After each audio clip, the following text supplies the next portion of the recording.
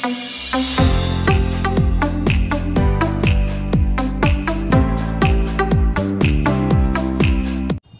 guys, welcome to our channel.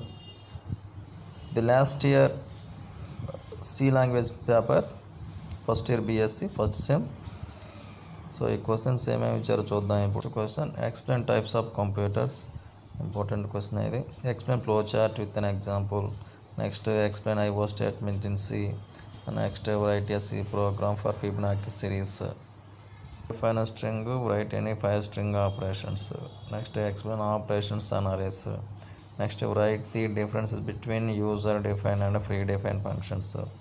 Next explain about enumerated data types with an example. Very important thing. Next what are the drawbacks of pointers? So important కాకపోతే pointer concept కొంచెం difficult గా ఉంటుంది. So ఈ choice వదిలేసేయండి. Next define file, right A short note on end of file. ఇది కూడా choice వదిలేసుకోవచ్చు. So 5th unit. So 5th unit కొంచెం complex ఉంటుంది.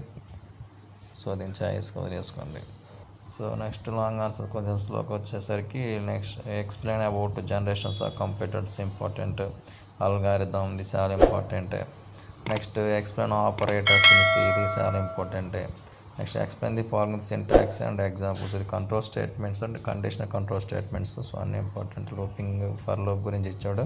Next switch statement important. Next explain about 1D and 2D arrays with an examples. Very very important. ఈ question లేకుండా మన exam పేపరే ఉండదు.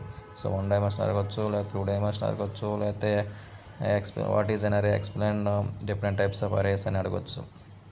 So next 16th write about string character functions, చాలా important.